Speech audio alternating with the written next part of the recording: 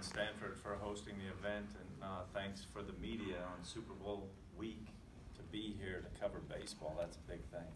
But I think, you know, when you look at it, baseball in the Bay Area is alive and well, with Oregon State winning the national championship and Stanford being the #1 team in the country for most of the year and will be most of the year this year. Having the Golden Spikes winner in the room today with Vaughn, it's wonderful. It's wonderful to see that, and what a great time to be a part of college baseball. Excited about USF. You know, 21 years at USF for me. This will be my 21st year there on the Hilltop. And, it's been a wonderful time to build a brand new stadium. This will be our 3rd season in that brand new stadium. Wonderful to see the program continue to stay competitive and be competitive. I thought the question asked earlier today was, you know, the West Coast Conference sometimes doesn't get the, I guess, attention that it deserves, but I think when you guys look at it, realistically, the West Coast Conference plays in the Pac-12 conference every midweek. So if you're here in the Bay Area, you play Stanford or Cal midweek, and one of the teams in the West Coast Conference does it. And if you're in LA, you play UCLA and USC. And if you're in the Northwest, you're playing Oregon State, Oregon, Washington, or Washington State. So I think a lot of that has to do with how great the Pac-12 conference is and having to play them so many times, and I think that's what happens to the conference. But I say thank you again to that, because it sharpens us up. It makes us compete. It makes us really work at our game and try to work at our game at a very high level. So we know that, and hopefully we can prepare like that.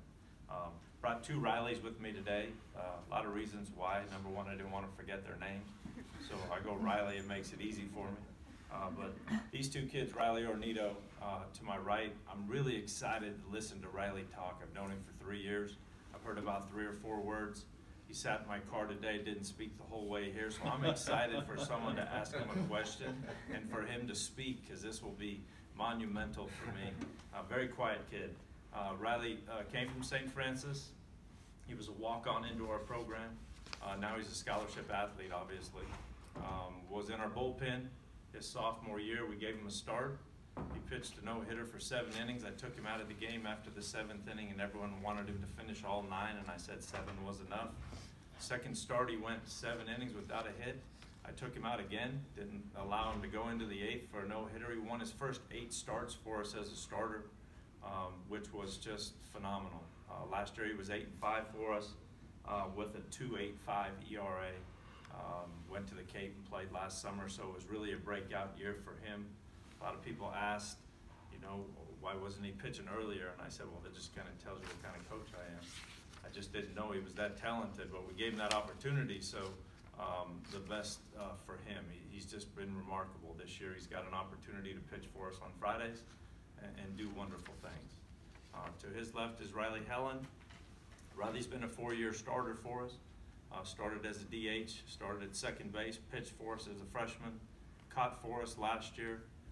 Will play first base and catch for us this year, and DH. He'll hit in the middle of our lineup. He's been a mainstay for us. Hit .329 last year for us with 34 RBIs. One of the best hitters in the West Coast Conference last year. He gets in there and he knows who he is, and he knows what he wants to do with the bat, and he does some wonderful things. I think when you think about USF and you think about the team, my biggest challenge starts in the outfield. There's 6 outfielders on our team that all have a chance to play. There's 5 guys that I want to try to get into the lineup every single day, and I have to find a way to try to get all 5 of them in the lineup. So one of them will have to DH, and hopefully one of them will play first base, and that's when Riley will have to catch. But that's my biggest challenge of the year right now, is to do that. I'm one of the only coaches in the room, and I don't know if this is good or bad, but I know my starting rotation and I know my starting lineup. I feel fortunate that those guys are back, and I have an opportunity to say this is the role that they'll be in, and hopefully they can execute that role. So on Friday night, Riley Ornito will be our starter. He's a junior. On Saturday, Grant Nishak will be the starter on Saturdays. He's a transfer.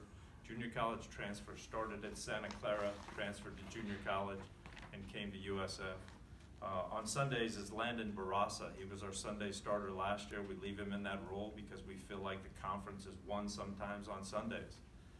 It's a battle, and Landon is a senior, and he's a really good arm for us, and he's a really good mind, and he's the guy that could really handle that role of pitching on Sundays when you're either 1-1 in the series, you're 2-0 and trying to sweep the series, or you're 0-2 and trying not to get swept. So I think that plays a big factor. And sometimes we get caught up in Sunday as your third best starter, but he's a guy that can really help us in that role the best. When you look at the team, if the season starts tomorrow, we lead off with Tyler Villaroman. He's our center fielder. He's a junior. He's been a starter for 2 years for us. In the 2-hole would be Jack Winkler. He's a sophomore. He's our starting shortstop. Jack played third base for us last year, and he moves over to short this year, which is natural position. In the 3-hole would be John Allen. John Allen was a left fielder for us last year, had a really good start to the season, got injured and kind of struggled down the stretch, but ended up hitting over 300 with 10 home runs and 40 RBIs. John will be a senior this year. In the 4-hole, Riley Helland, who is right here next to me, Riley, will stay in that spot. He's a senior, knows what he wants to do in that role. And then we'll try to protect Riley with Jacob Westerman. He's our top newcomer. He's a junior. He transferred from the University of New Mexico, and he sat out last year, and he'll be here this year to play for us. We think he's going to be a very good player. In the 6-hole will be Nick Jovetic. Nick is a sophomore kid, left-handed hitter, played right field for us last year, DH'd a little bit. Nick is a very talented player in the outfield. And then 7-hole will be Matt Mendibles. He's a junior college transfer from Yavapai Junior College. Matt's a right-handed hitter. In the 8-hole, that's debatable. That's our catching position, but Thomas McCarthy, kid from Sarah High School, will be the starting catcher. He's Riley's personal catcher. Riley won all 8 starts with Thomas as the catcher. Thomas broke his hamate bone, and then we broke up that twosome, so we're going to put them back together. There's some magical stuff there with the pitcher-catcher matchup there with those two. And then in the 9-hole is Kyle Nell. He's a redshirt freshman, right-handed hitter.